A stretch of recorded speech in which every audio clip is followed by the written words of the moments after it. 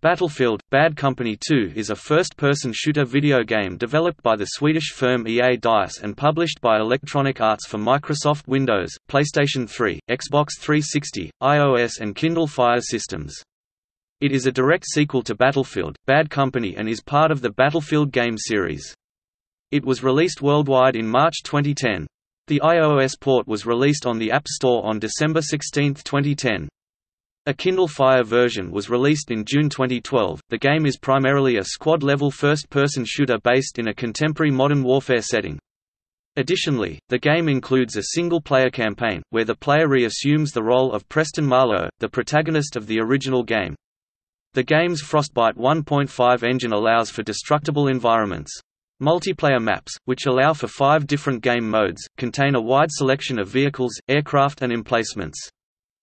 The game was met with positive reception from critics, garnering a mean of 88 from aggregator Metacritic for the Xbox 360 and PS3 versions, and 87 for the PC version. It became a commercial success, selling more than 12 million units since its initial release. 7 VIP map packs, as well as a downloadable game mode, were added after launch. An expansion pack, Battlefield – Bad Company 2 – Vietnam, centered on the Vietnam War, released on December 21, 2010.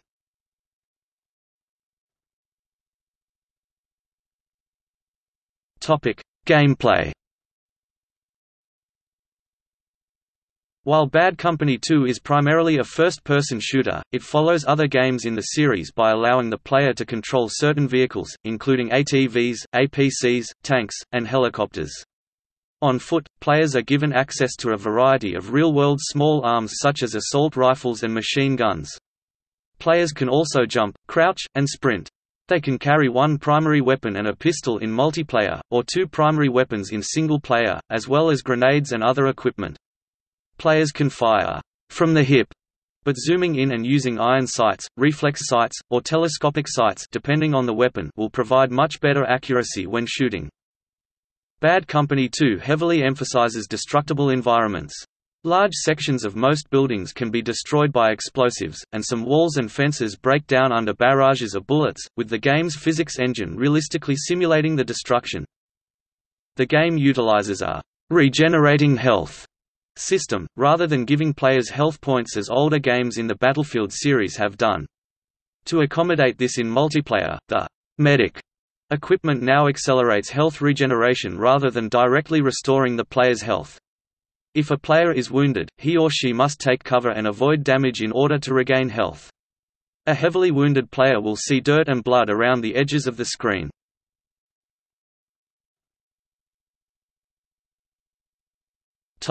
Single player. Bad Company 2 features a story-driven single-player campaign. For most of the narrative, the player takes control of Preston Marlowe, one of the members of the titular Bad Company. The exception to this is the first mission, which is set prior to the rest of the campaign.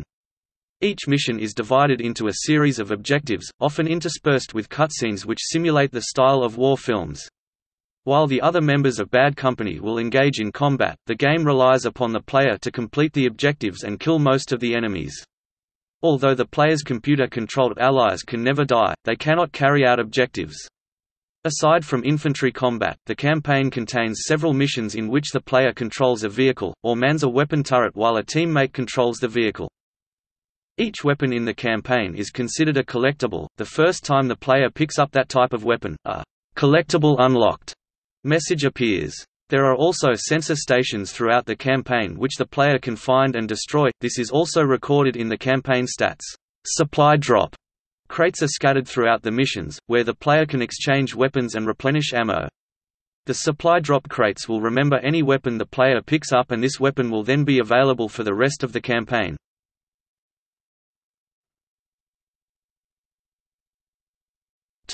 Multiplayer. Multiplayer is class-based, with 4 classes: Assault, Engineer, Medic, and Recon. Each class has a variety of unique weapons and equipment, and serves a specific role in combat. There are also some weapons that can be used by any class, such as pistols and shotguns. Each class gains experience and levels up separately. New items are unlocked by earning experience points, which are gained for performing actions conducive to the goals of the player's team, such as eliminating enemy players, healing team mates, or capturing or defending points of interest. These points count towards a total of 50 ranks. Bonuses to the base number of points can be awarded under certain circumstances, such as eliminating an enemy by means of a headshot. Multiplayer mode features 15 vehicles, including new additions, such as the Sikorsky R-60 Black Hawk, a quad bike, a 4-man patrol boat, a personal watercraft, a Zu-23-2 mounted on a -$3 Bermudian armored personnel carrier, and a Northrop Grumman MQ-8 Fire Scout, controlled via remote computer terminals. The available maps are set in various environments such as South America and Alaska, near the borders of Russia, similar to those seen in the single-player. A dog tag system, as seen in Battlefield 2142 and Battlefield: Bad Company, is also used, awarding players with their opponent's dog tags when they defeat them with a knife attack. Players can use party chat for each game mode. The game uses the Punkbuster anti-cheat program to protect from cheaters in online multiplayer matches. Bad Company 2 features several game types. Conquest features the classic gameplay of the Battlefield series. Players must capture and defend flags for as long as possible. If a base is taken, it can be recaptured, and the cycle can repeat until the game's end. Every kill depletes one ticket, and tickets gradually decrease when one team controls more than half of the flags on the map. Vehicles can spawn once a flag is captured. When one team's tickets are depleted, that team will lose the game. Lost tickets can be regained by reviving fallen teammates. Onslaught tasks one squad of up to 4 players to capture certain points on the map, allowing the squad to advance. The game is won by capturing all the points. Unlike other modes, the only enemies are bots. This game mode features new lighting and time of day on existing maps, as well as new vehicles. It is available for Xbox 360 and PS3 only. A PC version was planned, but was cancelled. Rush. Players must defend or destroy pairs of MCOM stations until either the attackers run out of respawn tickets or all of the stations are destroyed. Lost tickets can be regained by reviving fallen teammates. An MCOM station can be destroyed by planting a charge, using explosive weapons or ballistics, or simply by demolishing the building in which it is located. However, not all MCOM stations exist in destructible buildings, forcing players to use a variety of methods to achieve the same goal. When a charge is planted by the attacking team, an alarm is activated and the defenders have a limited amount of time to get to the MCOM station and disarm the bomb before it detonates. Squad Deathmatch features up to 4 squads, each fighting against the other. An infantry support vehicle is available for any squad to claim, giving a significant advantage. The first squad to score 50 kills wins the match. Squad Rush, similar to Rush, but consists of only 2 squads, one defending and the other attacking. The maps used for Squad Rush are smaller versions of those for both Conquest and Rush modes. There are only 2 MCOM stations in each round.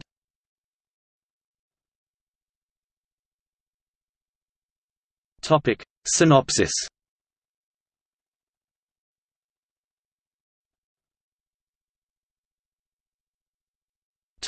Setting. Bad Company 2 is set in the near future during the fictional Second Russo-American War between the United States and Russian Federation, the latter supporting the fictional Latin American militia, a rebel group operating in South America.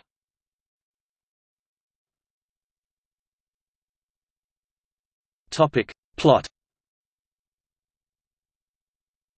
The game begins in October 1944, as a group of U.S. commandos infiltrate an Imperial Japanese Navy-controlled island in the Sea of Japan as part of Operation Aurora. They secure a Japanese scientist who was working on a secret scalar weapon, and escape the island on a submarine. However, as foreshadowed by the scientist's warnings, the commandos witness the weapon firing and subsequently perish from the resulting tsunami, sparking a myth within the U.S. Army. In 2008, Privates Preston Marlowe, Terence Sweetwater, George Haggard and Sergeant Samuel Redford are fighting in Russia in an attempt to secure a scalar weapon device. Despite evading Russian soldiers and completing the mission successfully, the device is discovered to be a fake. Impressed with their previous activities, Army General Braidwood has the squad transferred into the Special Activities Division and assigns them a new mission, to contact Agent James Wyatt, called Aguirre in-game, much to the disappointment of Redford, who had hoped to retire after the previous mission. The squad travels to Bolivia in search of the agent, and after many firefights, they eventually save Aguirre. He sends them to retrieve his scalar technology intelligence from a French weather satellite that can be controlled from a base in the Andes. Sweetwater lands the satellite and the squad successfully defeat a Russian attempt to destroy it. Marlowe locates the data server and proceeds to descend the mountain during a blizzard while dodging Russian patrols. He survives, and is extracted by the others. During extraction, Aguirre briefs the squad about the man responsible for rebuilding scalar weaponry, Arkady Kirilenko, a Russian army colonel the squad encountered in Russia. Kirilenko is hoping to use scalar weaponry to disable America's power grid and pave the way for a Russian invasion. He is believed to be hiding in Chile. The squad head there, aided by U.S. forces, and find Kirilenko, who escapes again. Left with only Kirilenko's papers, Sweetwater discovers there is a shipping manifest for an abandoned ship called the Sangre del Toro. Aided by the rest of the squad, Marlowe finds the ship and retrieves a compound essential to the use of the weapon, while also discovering the truth behind Operation Aurora. The U.S. military knew it was a suicide mission, and the operation was planned in order to learn more about the weapon's capabilities. While attempting to meet Aguirre in Ecuador, the squad's helicopter is shot down and they are separated. Along with their helicopter pilot, Flynn Eric Lauren, they regroup and escape the local militia. Redford gives Aguirre the compound before finding out that Aguirre has double-crossed them by allying himself with Kirilenko. Aguirre reveals that he wants revenge against the United States for what happened to his father, Thomas Wyatt, one of the commandos killed in 1944 during Operation Aurora. Despite this, Kirilenko betrays Aguirre and kills him. Before he can kill the squad, however, Flynn intervenes and saves them at the cost of his own life. While the squad is mourning Flynn, they hear Kirilenko talking through a guard's radio. Marlowe knifes the guard and the squad proceeds toward the city of Quito. Here, after battling squads of South American and Russian troops, they find a large An-225 cargo aircraft that is believed to house the scalar weapon. This is confirmed as a powerful electromagnetic pulse is suddenly released, disabling all electronic equipment in the city except the aircraft. Haggard and Sweetwater become disheartened, with Haggard going so far as suggesting the squad abort the mission. Angry at his allies for giving up, Marlowe is about to continue the mission alone before Redford stops him and then convinces the rest to continue. They then infiltrate the aircraft as it takes off. After a firefight to reach the cockpit, they find it empty. They return to the cargo bay to find Kirilenko attempting to fire the scalar weapon again, this time high over the southern United States. With the help of explosives from the plane's armory, they access and destroy the scalar weapon. The explosion sends the aircraft plummeting, forcing the squad to bail out, but Kirilenko grabs the last parachute before Marlowe. In free fall, Marlowe kills Kirilenko, and is then saved by Sweetwater, who hands Marlowe the parachute that was stolen by Kirilenko. The squad lands in Texas, Haggard's home state. Shortly after, General Braidwood arrives to inform them that they are to aid the U.S. Army against an incoming Russian invasion that recently passed through Alaska and Canada, much to the squad's disappointment.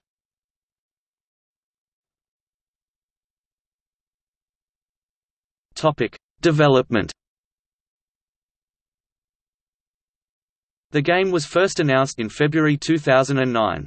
On October 19, game developer DICE posted a Twitter announcement stating the game will have dedicated server support. This was in response to Infinity Ward's announcement on October 17 that Call of Duty: Modern Warfare 2 would not support dedicated servers. A PS3 version of the beta began development on November 19, while the PC version was pushed back until February 2010 because of difficulties with PC varieties. The online multiplayer demo for the Xbox 360 and the closed beta for the PC were released on January 28, 2010, and servers ran until February 25. The demo was released on the PS3 on February 4, 2010 in Europe and North America and February 11, 2010 in Asia. The PS3 beta featured the map, Arica Harbor, while the PC beta, Xbox 360 demo, and PS3 demo featured the map, Port Valdez. During an interview with GameZone's Dakota Grabowski in March 2010, senior producer Patrick Bach revealed that following the negative feedback from PC gamers after the first Battlefield, Bad Company was not released on the PC. Electronic Arts and DICE had a separate dedicated team working on the PC version of Bad Company 2. Bach stated, "We see it as very, very hardcore and important part of our customers. so we put a lot of effort into making sure that everything worked perfect." Bark also commented on the use of peripherals such as a mouse and keyboard on consoles, saying, "I don't think that we have any special connections to peripherals to the consoles. The biggest problem with peripherals for consoles is that the console itself is a level playground. It's even, and you know the consumer has the same technology and have the same peripherals and same controls, which makes it easier for us to create a game that feels fair. By catering to a mouse and keyboard for the consoles, it would maybe skew the even playground." The PC version of the game was co-developed with fellow Swedish developer Coldwood Interactive.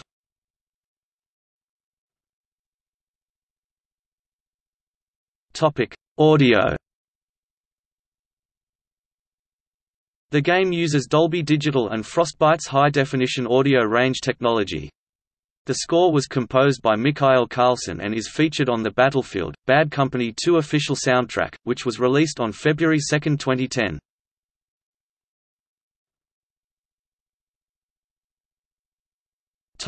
Marketing and release.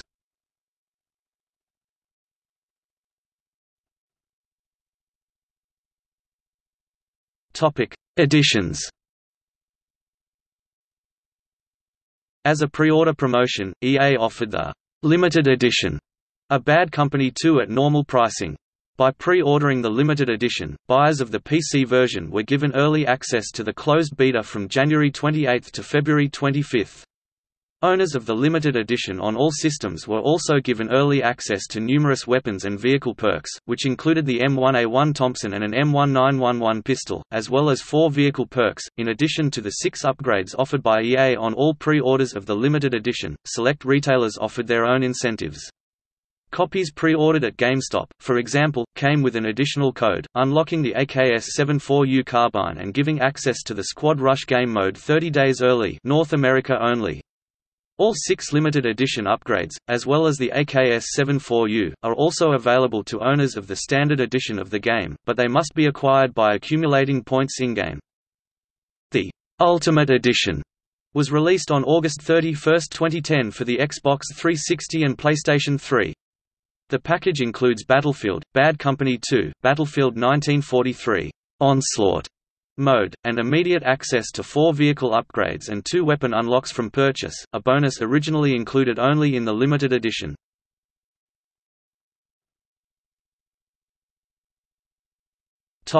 VIP.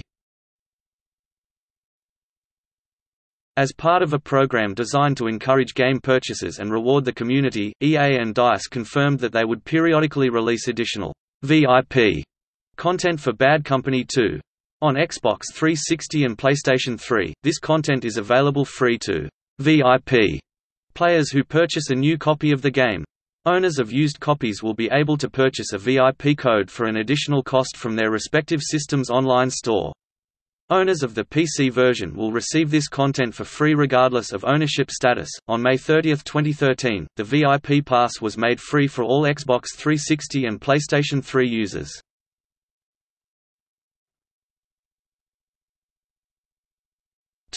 Veterans. As part of the Battlefield Veterans program, players gain access to the M1 Garand rifle if they have registered 2 or more Battlefield games with EA, or if they have joined the EA Gun Club.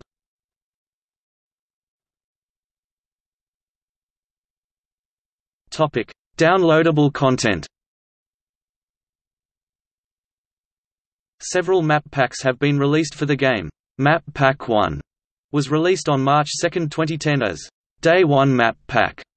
It added 2 new maps, Nelson Bay for Rush mode and Laguna Alta for Conquest. Map Pack 2 was released on March 30, and added 2 new maps, Laguna Presa for Rush and Arica Harbor for Conquest. Map Pack 3 was released on June 9 for consoles, and June 30 for PC. The Laguna Alta map was made available for Squad Rush, and the Nelson Bay map was made available for Squad Deathmatch. Map Pack 4 was released on July 7. The Atacama Desert map was made available for Rush and the Port Valdez map for Conquest. Map Pack 5 was released on July 28. The White Pass map was made available for Rush and the Nelson Bay map for Conquest. Map Pack 6 was released on August 18. The Panama Canal map was made available for Squad Deathmatch, and the Laguna Presa map for Squad Rush. Map Pack 7 was released on December 1, and includes 2 maps ported from the first Bad Company game, Oasis, and Harvest Day, both of which are playable in all game modes. As well as these, 2 maps from the single-player campaign were ported to multiplayer. Cold War was made available for Rush, Squad Rush and Squad Deathmatch, while Heavy Metal was made available for Conquest and Squad Deathmatch. Kit upgrades were released on April 21, 2010 for the Xbox 360, May 12 for the PlayStation 3 and December 1 for PC.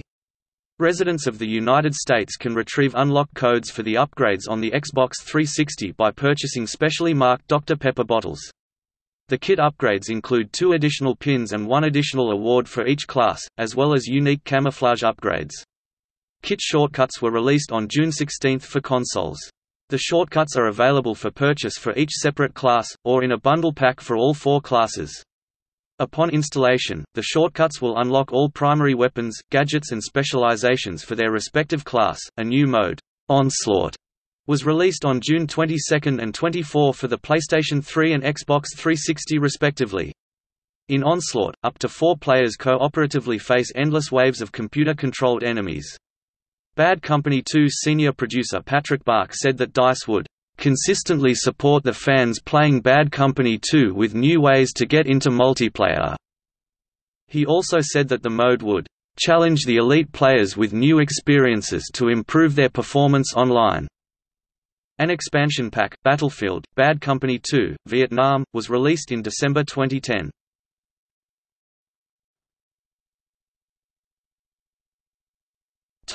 Reception.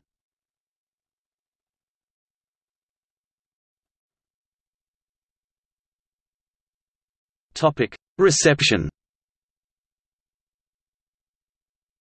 Battlefield, Bad Company 2 received mostly positive reviews from game critics. Aggregating review websites GamerRankings and Metacritic have the PlayStation 3 version at 88.83% and 88/100ths respectively, the Xbox 360 version at 89.03% and 88/100ths, and the PC version at 88.34% and 87.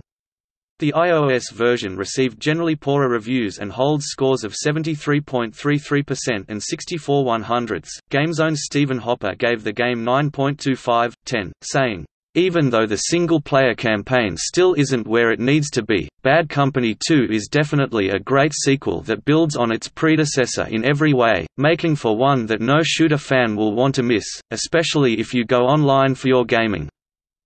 Game Informer gave the game 9.5 out of 10, praising the improvements made over the first Bad Company. GameTrailers gave the game 9.1 out of 10, praising its use of an intertwining multiplayer in which purists will appreciate that you must earn every kill. Level design was also commended. Bad Company 2 features sprawling, densely populated environments with an excellent level of detail. However, they referred to the single-player mode as predictable. GameSpy reviewer Anthony Gallegos gave the game 4.5 stars out of 5, describing the single-player campaign as a blast, and concluding that the staying power for BFBC2 lies in its multiplayer. Dan Whitehead from Eurogamer reviewed the game and gave it a score of 9/10, describing it as an open challenge to Activision's market leader, Call of Duty, Modern Warfare 2, and calling Bad Company 2 a way superior game when compared to Modern Warfare 2. Whitehead also commented that it had immediately evident improvements over the previous game in the series, and concluded that Bad Company 2 is the online shooter at its most streamlined, most thoughtful, most exhilarating. IGN gave the game 8.9 out of 10, praising the visuals as being near photo-realistic, and calling it one of the best-looking games around.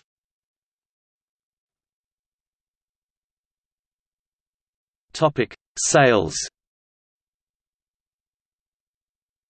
As of March 2010, 2.3 million copies of Bad Company 2 had been sold in Europe and North America. By May 2010, it had sold more than 5 million copies, which had grown to almost 6 million by November. As of June 30, 2011, over 9 million copies of the game have been sold across all platforms. As of March 2012, this number had increased to over 12 million.